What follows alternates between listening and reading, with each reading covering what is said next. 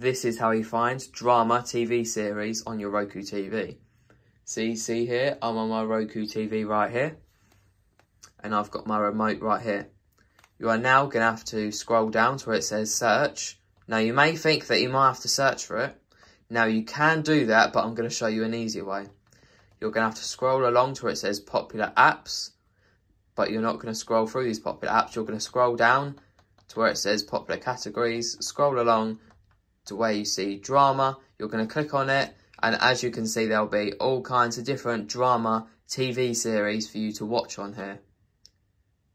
If you found this video helpful, make sure to like this video and subscribe to my channel.